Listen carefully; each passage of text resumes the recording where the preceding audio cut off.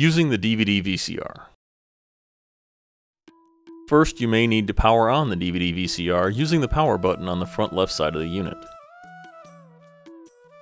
If you want to show a DVD, press the DVD button on the touchscreen. The image will appear on both the monitor and projector. Press the eject button. The DVD door will open.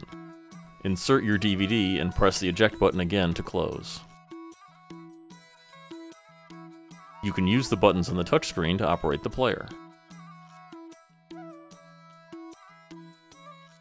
To play a VHS tape, press the VHS button from the main menu on the touchscreen. Insert your tape. Press the play button to start.